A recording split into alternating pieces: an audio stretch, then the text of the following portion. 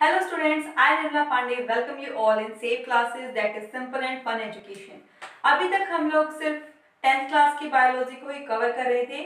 अब आज से जो है मैं आपको 12th क्लास की जो हमारा सेशन स्टार्ट होने वाला है उसके रिगार्डिंग बताने वाली हूँ कि जो हमारा जो ये नेक्स्ट सेशन है दैट इज फ्रॉम 20 टू 21।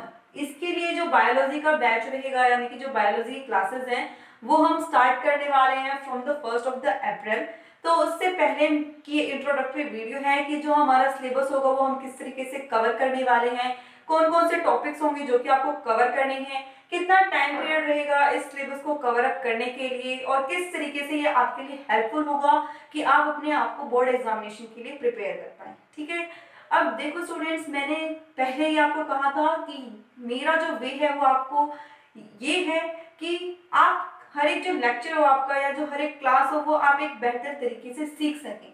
ठीक है, जो भी आपके बेसिक कंसेप्ट पीछे छूट चुके हैं या जो आपको नहीं क्लियर हुआ प्रीवियस क्लासेस के अंदर वो आपके जो डाउट्स हैं वो क्लियर हो। इसके साथ साथ जो आपका प्रेजेंट जो सिलेबस है उसे भी आप अच्छे से कवर करें। और मैंने आपको कहा था कि हमारा जो ये चैनल है यानी कि जो हमारी क्लासेस रहेंगी वो एनसीईआरटी बेस्ड रहेंगी, यानी कि हम एनसीईआरटी से ही जो सिलेबस होता है उसको कवर अप करेंगे।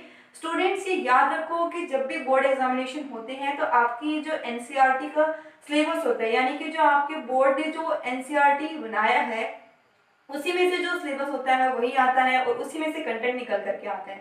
ठीक है, तो अब जो हमारा ये सेशन स्टार्ट होने वाला है that is from the 1st of the April.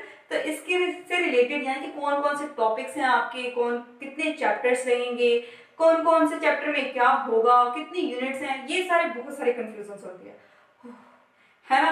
अब इतनी सारी कंफ्यूजन, अब क्योंकि नया नया सेशन स्टार्ट होने वाला है दिमाग बहुत ज्यादा टेंस होगा। Oh my God, board classes हैं, कैसे कवर अप करूंगी मैं या कैसे कवर कर पाऊंगा मैं, किस तरीके से मुझे अपना सिलेबस प्रिपेयर करना चाहिए, मैं किस तरीके से अपना शेड्यूल बनाना चाहिए कि वो सब चीजें क्या हो मेरी अच्छे से कवर अप हो। लेकिन ये सब चीजें स्टार्ट करने से पहले है ना, अभी तो ये इतना सारा बर्डन कि मतलब क्या होगा कैसे होगा कितना से, इस सब को अभी साइड में रखो। सबसे पहले अपने माइंड को प्रिपेयर करो कि हाँ मुझे जो अपना स्टडी का जो शेड्यूल है वो एग्जाम से एक महीने पहले नहीं स्टार्ट करना है, क्योंकि देखो इतना सारा सिलेबस आप एक दिन में तो कवर नहीं कर पाएंगे ना। तो उस लास्ट मंथ में तो जस्ट रिवीजन होता है, उससे पहले आपको क्या करना है उस पूरे सिलेबस को अच्छे से पढ़ना है ना। तो इसलिए जो सेशन है वो हम लोग 1st ऑफ अप्रैल से स्टार्ट करें सो दैट आप क्या करो अपने सिलेबस को स्टार्टिंग से ही क्या करो अच्छे से कवर अप करो। आज का जो इंट्रोडक्टरी वीडियो है चलिए इसको स्टार्ट करते हैं। अगर आपको ये वीडियो पसंद आए तो इस वीडियो को लाइक करना, शेयर करना और सब्सक्राइब करना मेरे चैनल को सो दैट जब मैं ये सेशन स्टार्ट करूं तो उसकी जो नोटिफिकेशन है वो आपको मिल जाए। तो चलिए स्टार्ट करते हैं इसको। अब देखो जो आपका सिलेबस है 12th क्लास का बायोलॉजी का, उसमें टोटल आपकी कितनी यूनिट्स है 5। कितनी यूनिट्स है आपकी टोटल 5 है। इनकी जो काउंटिंग होती है, अब देखिए जो फर्स्ट वाला आपका जो यूनिट रहेगा वो क्या है रिप्रोडक्शन का, है ना। अब ये जो रिप्रोडक्शन वाला चैप्टर है it is somewhat similar to that one which you have studied in the 10th class. 10th class में आपने रिप्रोडक्शन का चैप्टर पढ़ा था, उसमें आपने जो जो टॉपिक्स किए थे वो टॉपिक्स भी होंगे, उसको थोड़ा सा इलैबोरेट करके थोड़ा सा उसको, क्योंकि अब आप बड़ी क्लास में आ गए हैं तो आप 10th क्लास वाला एज इट इज नहीं याद करेंगे ना, है ना। और क्योंकि आपको अब आगे जाने के बाद एंट्रेंस एग्जामिनेशन देनी है, आपको डॉक्टर बनना है, तो उसके लिए क्या है आपको थोड़ा सा इलैबोरेट करके हर एक चीज को पढ़ना पड़ेगा। लेकिन डरना नहीं है, बिल्कुल भी शांत रह के पढ़ना है। तो इस चैप्टर के अंदर यानी कि जो आपकी ये वाली यूनिट है इस यूनिट के अंदर आप पढ़ेंगे कि रिप्रोडक्शन प्रोसेस क्या होती है, जितनी भी ऑर्गेनिजम्स है वर्ल्ड वाइड वो किस तरीके से रिप्रोड्यूस करते हैं। देखो रिप्रोडक्शन की जो प्रोसेस है वो कितनी इंटरेस्टिंग है। जितने भी लिविंग ऑर्गेनिजम्स हैं अगर वो रिप्रोड्यूस करना बंद कर दे तो फिर जो नेक्स्ट जनरेशन होगी वो आएगी नहीं, तो ये बहुत ज्यादा इंपॉर्टेंट भी है ना। तो इसके बारे में हम कंप्लीट स्टडी करेंगे कि सारे ऑर्गेनिज्म किस तरीके से रिप्रोड्यूस करते हैं, फ्लावर्स के अंदर किस तरीके से रिप्रोडक्शन होता है, ह्यूमन बींग्स में किस तरीके से रिप्रोडक्शन होगा, प्लस में इससे रिलेटेड कुछ एक जो प्रॉब्लम्स हो जाती हैं, डिजीज वगैरह होती है, तो वो सब कुछ क्या करेंगे हम इसके अंदर स्टडी करेंगे। ठीक है, फिर जो सेकेंड यूनिट है वो आपकी है जेनेटिक्स एंड इवोल्यूशन।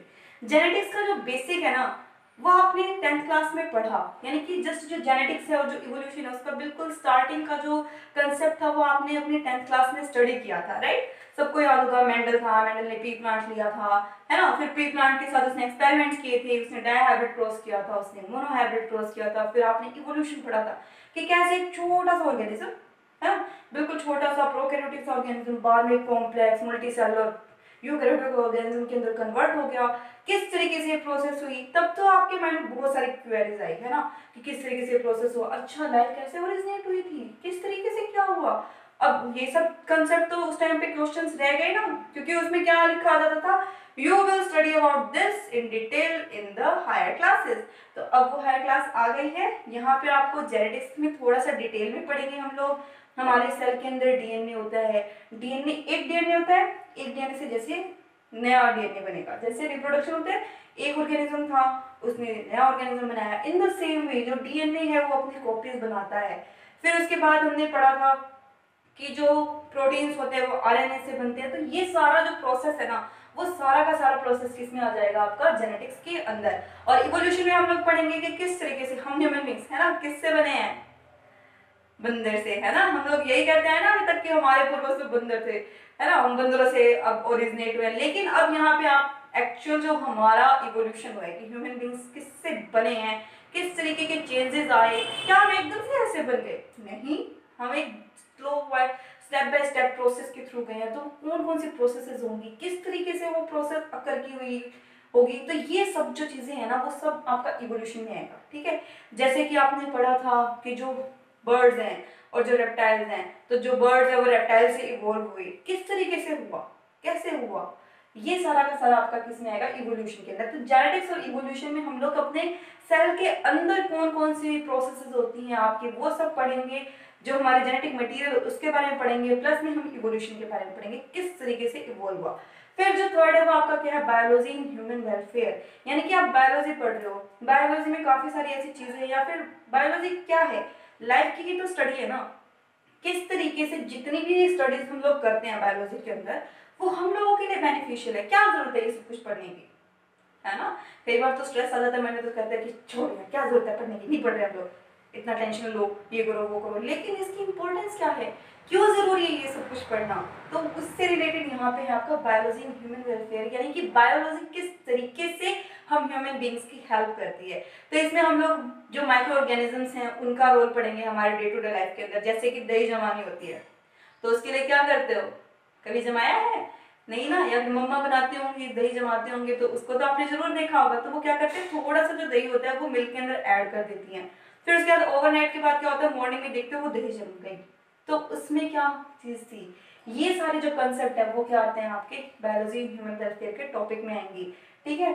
फिर इसके साथ साथ हम लोग इसमें ये भी पढ़ेंगे कि किस तरीके से, देखो यूजेस ही नहीं होते, हमारे लिए कुछ एक हार्मफुल इफेक्ट्स भी हो जाते हैं ना इसके अंदर, जैसे कि बीमार हो जाते हैं, है ना। अब बीमार होते तो बीमार क्यों हुए, क्या रीजन था, किस वजह से बीमार पड़े हैं, तो ये सारे टॉपिक्स भी हम क्या करेंगे इसके अंदर पढ़ेंगे, यानी डिजीज क्या होती हैं, कौन कौन से टाइप की डिजीज होती हैं, कैसे होती हैं हमें, है ना, और उससे हम ठीक हो जाते हैं, कैसे ठीक होते हैं। तो आपने सुना होगा इम्यूनिटी, कि आपका जो इम्यून सिस्टम है वो आपको हेल्प कर रहा है कि आप ठीक हुए, तो वो इम्यूनिटी भी पढ़ेंगे, ठीक है। तो फिर नेक्स्ट जो टॉपिक है वो बायोटेक्नोलॉजी है। अब देखो बायोटेक्नोलॉजी इज, मतलब जैसे नाम पढ़ के तो लग रहा है ना कि मतलब इंजीनियरिंग में आ गए हम लोग, है ना। अब भाई हम बायोलॉजी पढ़ के तो बनने वाले थे डॉक्टर, और यहाँ तो हमें इंजीनियर बनाया जा रहा है। लेकिन इसके अंदर हम लोग पढ़ेंगे टेक्निक्स, कि कौन कौन सी टेक्निक्स है जिसका यूज करके हम क्या कर रहे हैं, जो पहले की चीजें हैं जो कि मतलब नेचुरल फॉर्म में प्रेजेंट थी उसको मॉडिफाई कर रहे हैं, ठीक है। इससे पहले आपने एक एग्जांपल पढ़ा होगा डे टू लाइफ में कि vitamin A is rich in golden rice, है ना।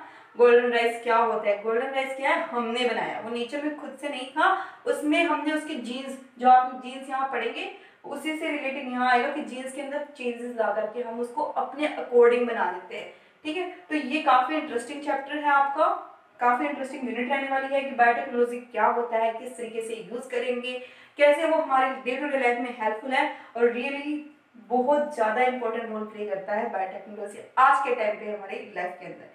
तो ये भी काफी इंटरेस्टिंग रहेगा, ठीक है। फिर लास्ट है इकोलॉजी, यानी कि आपके एनवायरनमेंट से रिलेटेड। अभी तक तो हम लोग सारा पढ़ रहे थे कि कौन कौन सी चीज कैसे होती है, लेकिन इकोलॉजी में आप पढ़ेंगे related to your environment, ecology से रिलेटेड पढ़ोगे। 10th क्लास में चैप्टर आया था ना आपका इकोसिस्टम क्या होता है, फूड चेन क्या होती है, फूड वेब क्या होती है, फूड चेन और फूड वेब तो आपको याद होगा अच्छे से। तो इसी तरीके के टॉपिक्स जो इकोलॉजी में आपके आएंगे पॉपुलेशन से रिलेटेड, ठीक है।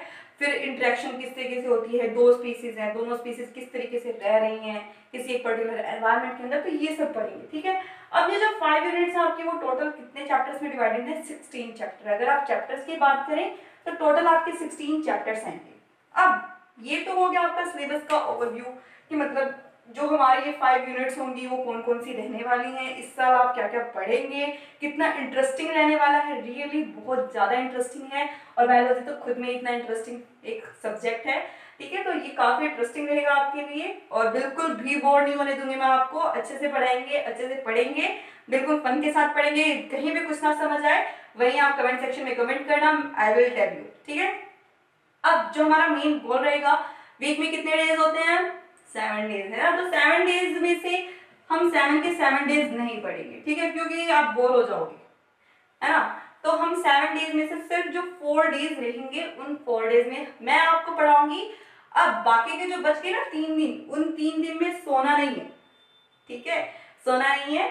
इन 4 दिनों में जो भी हम पढ़ेंगे, जो भी मैं आपको पढ़ाऊंगी उसे आप अच्छे से रिवाइज कीजिएगा, उसको अच्छे से लर्न करने की कोशिश करना। नहीं लर्न हो रहा है तो don't force your mind to do that, ठीक है। कई बार होता है कि हमारा मन नहीं होता, हमें वो चीज याद नहीं होती, लेकिन उस चीज को एक बार जस्ट गो थ्रू। और सबसे इंपॉर्टेंट बात, आपको एनसीईआरटी की बुक पढ़नी है, ठीक है। ये जो आपको टाइम पीरियड दिया जाएगा, इस टाइम पीरियड के अंदर आपको क्या करना है, ये क्लासेस तो देखनी है। अगर आप लोग को लेट सपोज फर्स्ट टाइम में वो कोई चीज आपकी रह गई हो, जो छूट गया हो, आपको लर्न नहीं हुआ, तो आप उसको दोबारा देख सकते हैं। प्लस में आपको एनसीईआरटी की बुक से गो थ्रू होना है, आपको एनसीईआरटी की बुक पढ़नी है, ठीक है। उसमें से फिर जो जो आपको पॉइंट्स इंपॉर्टेंट लगे आप उसके नोट्स बना सकते हैं। तो ये जो 3 दिन आपको दिए जा रहे हैं वो आपको दिए जा रहे हैं कि जितना आपने पहले की क्लासेस में पढ़ा उन सबको आप एक बार रिवाइज करें, और उसको क्या करें, फिर से पढ़ें। एक बार पढ़ें, 2 बार पढ़ें, और फिर उसके बाद क्या करें, जो नेक्स्ट क्लास होगी उसके लिए आप अपने आप को मेंटली प्रिपेयर समझ सकते हैं, ठीक है। क्योंकि जब तक प्रीवियस चीज याद नहीं होती तब तक क्या होता है, आपको नेक्स्ट चीज भी समझ नहीं आती है। तो इसलिए बहुत जरूरी है कि आप उसको रिवाइज करें, ठीक है। तो आज का जो ये इंट्रोडक्टरी वीडियो था मैं इसको यहीं पे स्टॉप कर रही हूँ। जो क्लासेस होंगी वो आपके 1 अप्रैल से स्टार्ट होंगी। तो अगर आप चाहते हो कि 1 अप्रैल से आप मेरी क्लासेस को रेगुलरली अटेंड करो, तो इसके लिए बहुत जरूरी है कि आपको पता चले कि मेरी वीडियो कब अपलोड हुई है। तो इसके लिए आपको मेरे चैनल को सब्सक्राइब करना पड़ेगा और बेल आइकन को प्रेस करना मत भूलना, क्योंकि उसके बिना नोटिफिकेशन नहीं आती है, ठीक है। तो आज के लिए बस इतना ही। Thank you so much.